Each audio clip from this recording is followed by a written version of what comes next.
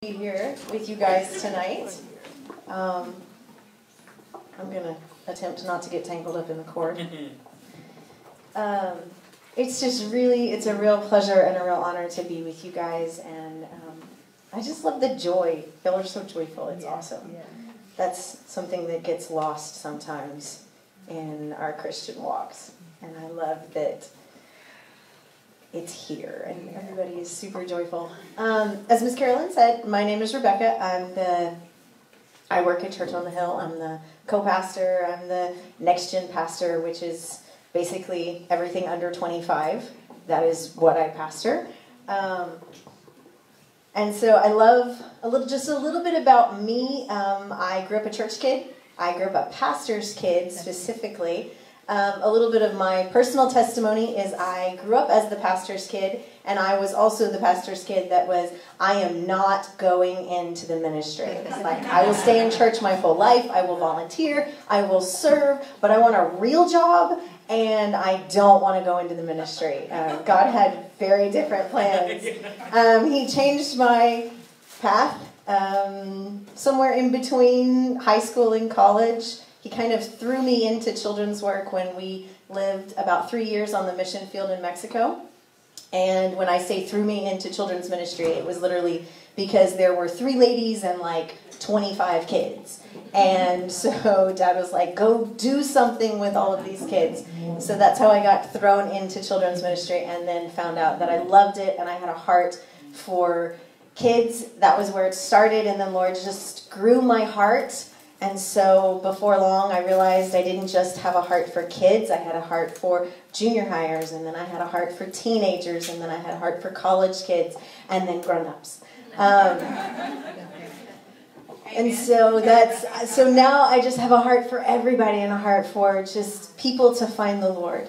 And so thank you guys so much for having me. We're going to just go ahead and dive in with what I feel like the Lord has to say to us tonight. As you read the Bible, you find out that in the scriptures you can find multiple people that the Lord, through the Holy Spirit, takes them from one level to the next. And there's a few of them that he actually literally transports to a new level. Like he transports people from point A to point B because they just show up there in the scripture. It's like, and the Lord took me from here to there. And Ezekiel is one of those people. And so I'm going to read a little bit out of the book of Ezekiel in a second. But as I was studying and I was praying, I was thinking about how as Christians, we're called to not remain on the same plane. We're not called to stay on the same level for one lifetime. We're called to continually graduate from kind of plateau to plateau. We're supposed to climb in our relationship with the Lord. We're supposed to graduate in our relationship with Him because the Holy Spirit transports us to a new level. And what we're going to talk about, what I'm going to read is there's a scripture in Ezekiel 47. And if you don't have the message and you're attempting to follow along, I'm really sorry. Because it's going to be a little bit different. But it says, now he brought me back. And Ezekiel's talking about the Lord has been transporting him all over the place. And he says, now he brought me back to the entrance of the temple. I saw water pouring out from under the temple porch to the east. And the water poured from the south side of the temple, south of the altar. And then he took me out through the north gate, and he led me around to the outside of the gate complex on the east. The water was gushing from under the south front of the temple. What Ezekiel is talking about there, it struck me. Normally, he goes on and he talks about that the angel of the Lord measures out water to his ankles, water to his knees, waters to his waist, waters to swim in. And I've always heard it spoken on that's the part, the waters to swim in. That's where people really like to preach. But what struck me out of this scripture this time is the water poured from the temple. The water flows out from the temple. And as we learn in the Bible, we are the temple of God. Yeah. It is not a place.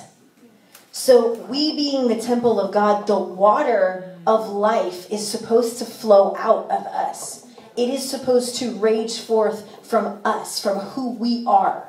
We are the temple. So the water is, in this passage, the water is flowing from the temple. And it goes on and it talks about a little further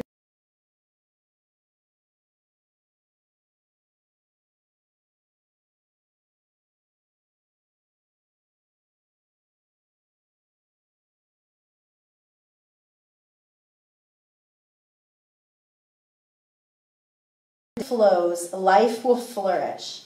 Great schools of fish, because the rivers turning the salt sea into fresh water. Wherever the river flows, life abounds. If we really are walking in the fullness of God, in the Spirit of God, in the life-giving water, as the Holy Spirit pours out of us, as the life of God pours out of us, if we're doing that correctly in line with the Lord, then this scripture would be true for us. Life should grow wherever we are. And it even says that this water had the power to turn the salt into fresh water, which means we have the power and the authority to change the atmosphere, to change things that are not of the Lord or not of God or not working. We have the power to insert life into it and to bring a change. If you go back to to chapter 37 in Ezekiel, it's one of my favorite passages. And it's where the Lord brings Ezekiel to this valley of dry bones. And growing up, reading this passage, it was like, why would you want to look at a valley of dry bones? That was just gross to me as a little kid. But it's so cool. And it says, God grabbed me, God's Spirit took me up and set me down in the middle of an open plain strewed with dry bones. And he led me around a lot of bones. And he said to me, Son of man, can these bones live? And I said, Master God, only you know that. And he said to me, prophesy over the dry bones. Listen to the message of God. And so God tells Ezekiel, he brings them, and all Ezekiel sees is death. And sometimes as we walk through our Christian life, it's really easy to focus on all we're seeing in our world is death and destruction and hopelessness. And that's what Ezekiel's looking at. He's looking at a valley of dry bones. Things have been dead and gone and buried for a long time. And God asks him, can this live? Can this be brought back to life?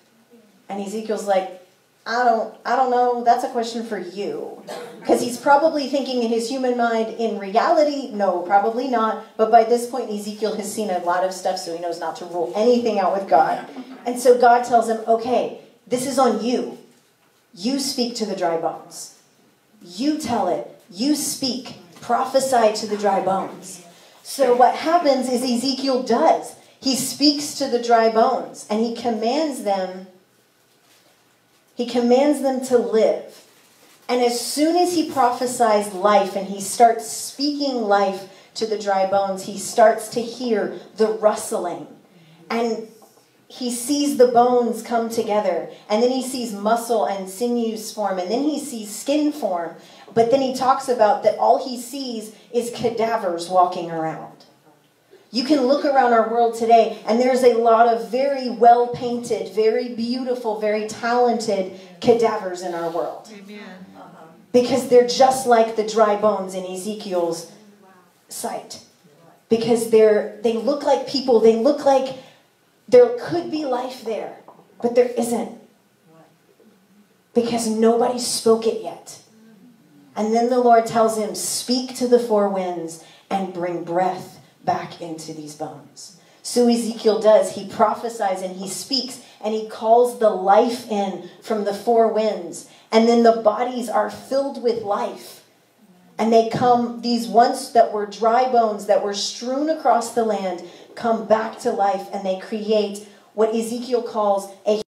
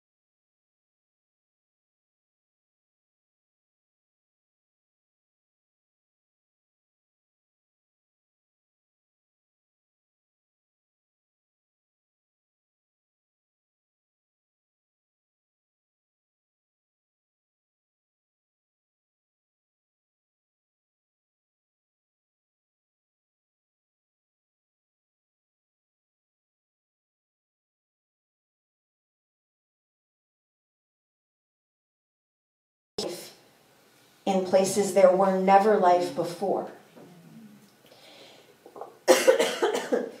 It says in the Bible, for let your yes be yes and your no be no. But it also says, thank you so much. It also says that the power of life is in the tongue. Power of life and death. So, excuse me.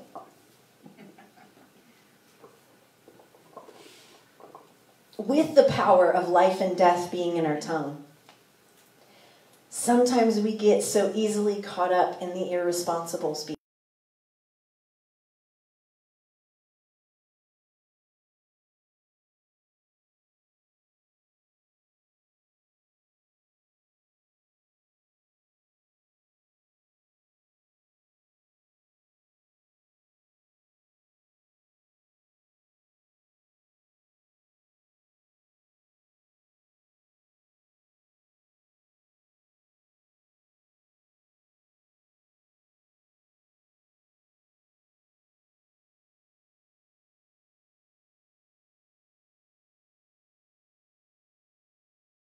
This year about it being faith, and that you can't have faith unless you have the Word of God. Yeah. Because that's where the river starts. The river starts with you and God and y'all's time together. Yeah.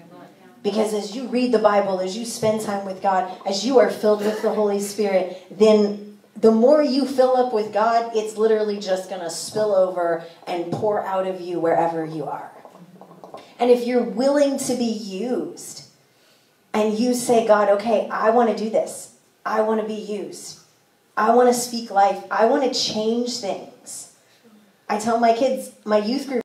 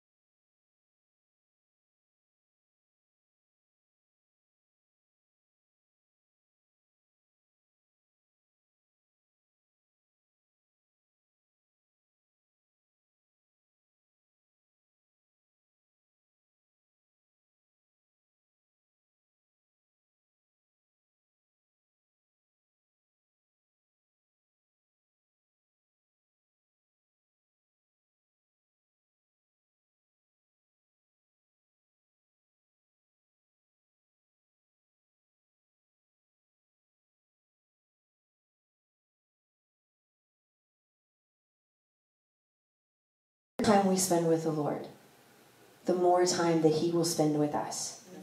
And as that river begins to swell inside of you, and inside of me, and inside of all of us that want it, it will begin to pour out. And so that's the first step of spending time with Him, of constantly being filled and refilled. Whether you've been filled with the Holy Spirit 100 times, just keep getting refilled. There's never enough. You can always get more. And so as the Holy Spirit just continually refills you,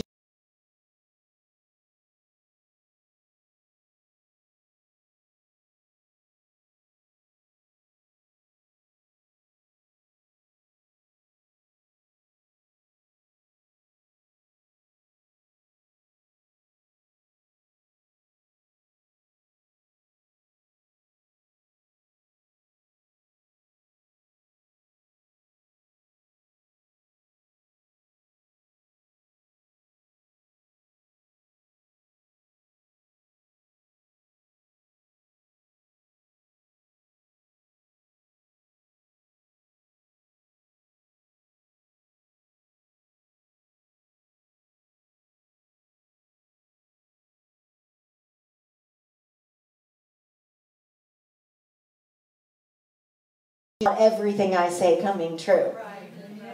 Because sometimes I say things sarcastically and I don't mean them, but if they happened, it would be really bad. And so it's time that we be careful with our speech. Because the Lord will give you the power in your words that whatever you speak will come to life if you can carry the character and the mantle of that. Because if you have the character to walk in that gifting, He will give it to you. But your character has to be able to handle the gift that God gives you. It's like not everybody can handle, like if you give a kid money to go to the store, they're probably not, my niece would go spend it all on candy. She would spend every penny she had on candy. In her mind, that's perfect. In reality, we know that's not a great gifting. That is not real responsible. So her parents don't let her do that. So God gives us things in portions to teach us to handle the weight of the giftings that we have. But we also always have the potential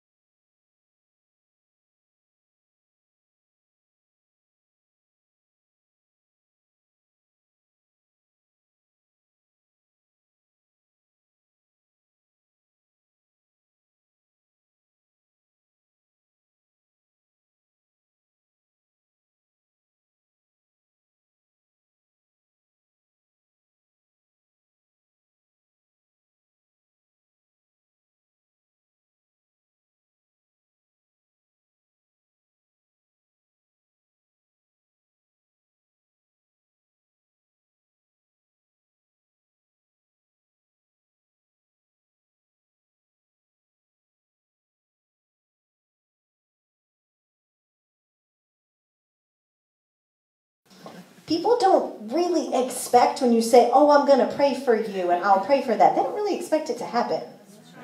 They're just like, oh, yeah, that's the nice thing we say. Like, God bless you, bless your heart kind of a thing. Like, that's just our nice thing of, I want to end the conversation because I'm uncomfortable, so I'll pray for you.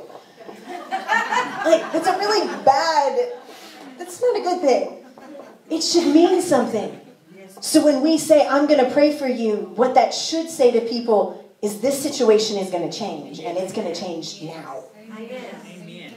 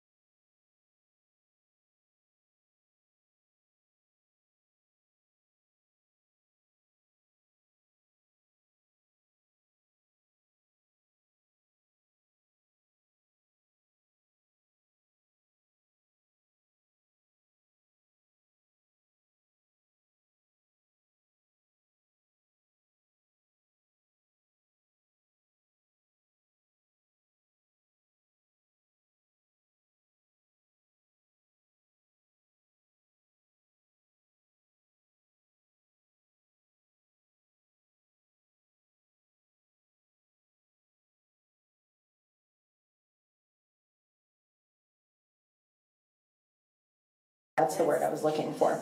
If you're constantly thinking, I'm not good enough to do that, God wouldn't want to use me. I'm too old, I'm too young, I'm too this, I'm too that. And God's like, no. All I want is somebody that's willing. So all the Lord is waiting for is someone to say, I want to play. I want to do this. Count me in. I'll give everything. I'll give my time. I'll give my heart. Because we're looking at a world that's all they can see is hopelessness. All they can see is I'm not good enough.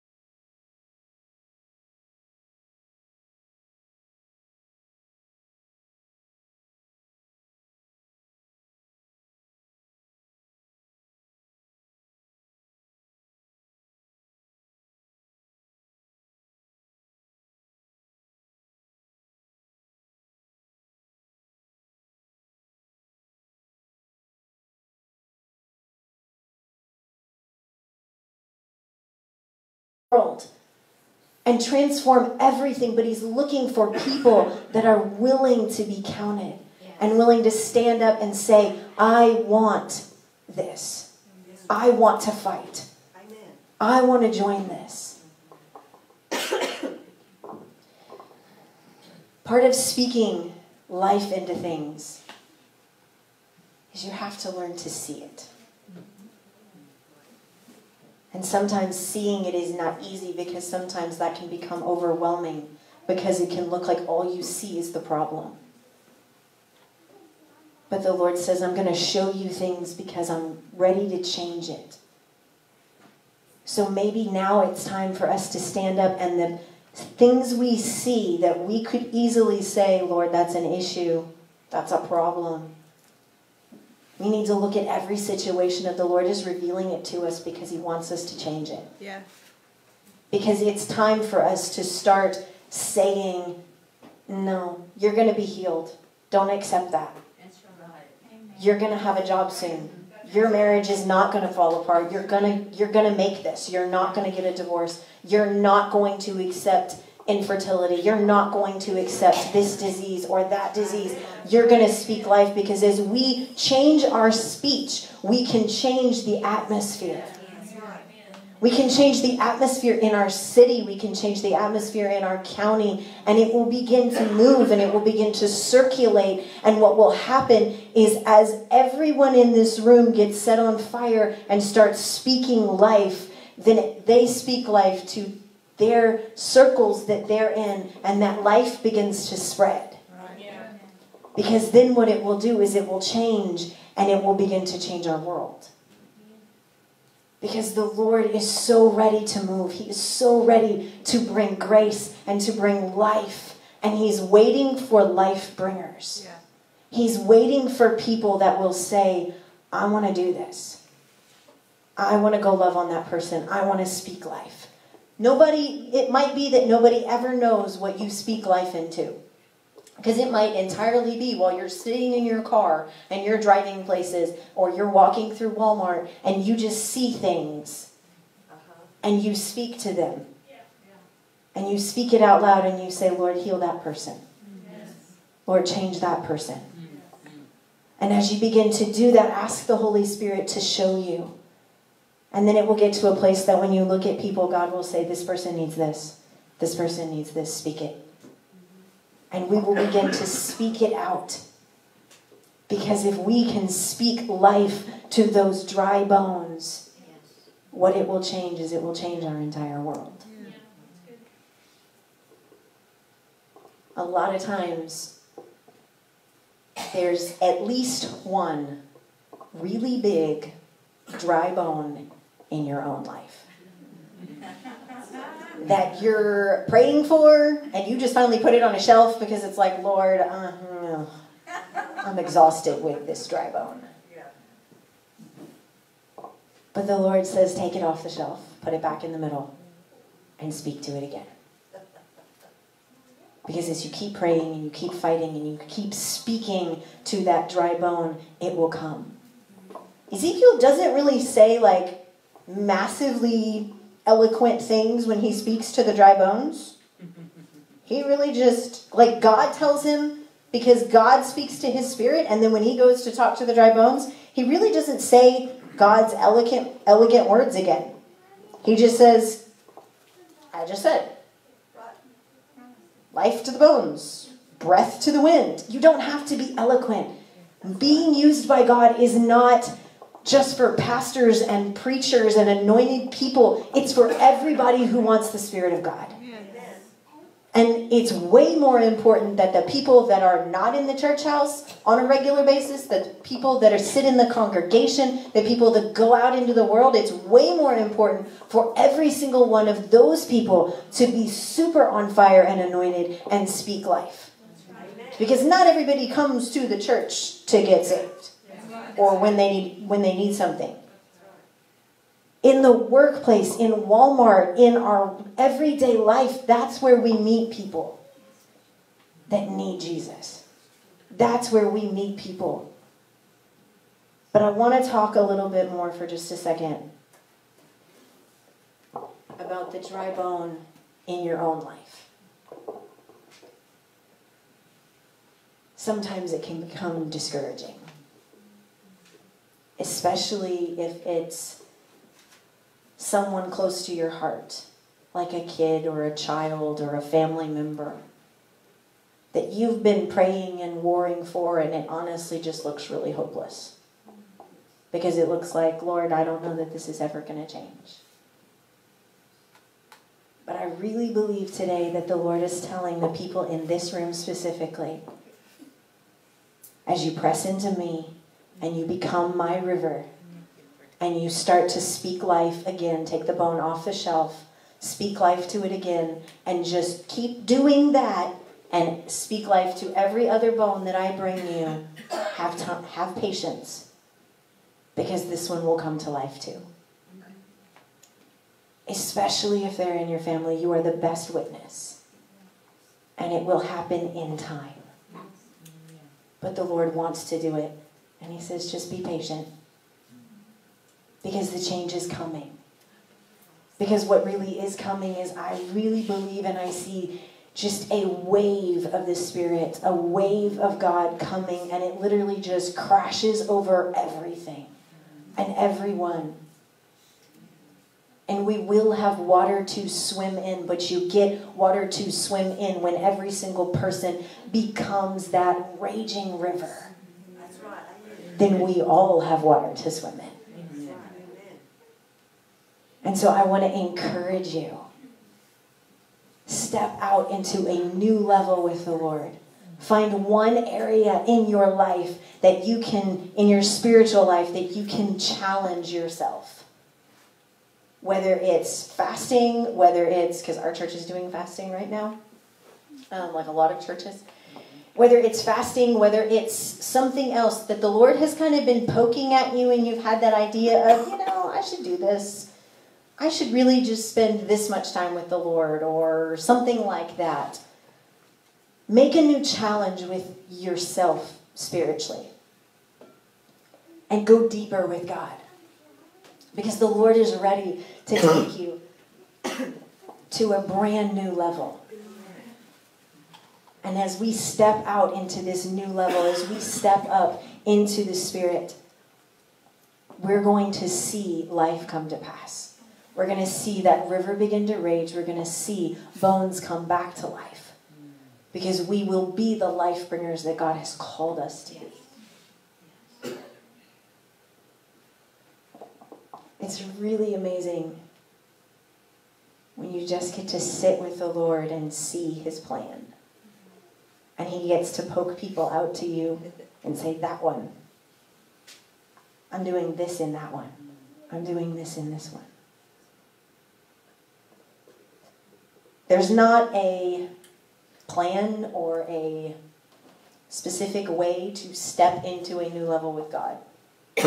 Other than really all you do is just say, okay, God, I want to do this. Count me in. Take me to a new level. You start asking for it. And as you start asking for it, the Lord will just kind of roll you into it. Because it matters if you're willing. And maybe it's an everyday choice for you for a while. That every day you get up and you say, okay, God, I want to go to a new level today. Take me to a new level. Take me to a new level.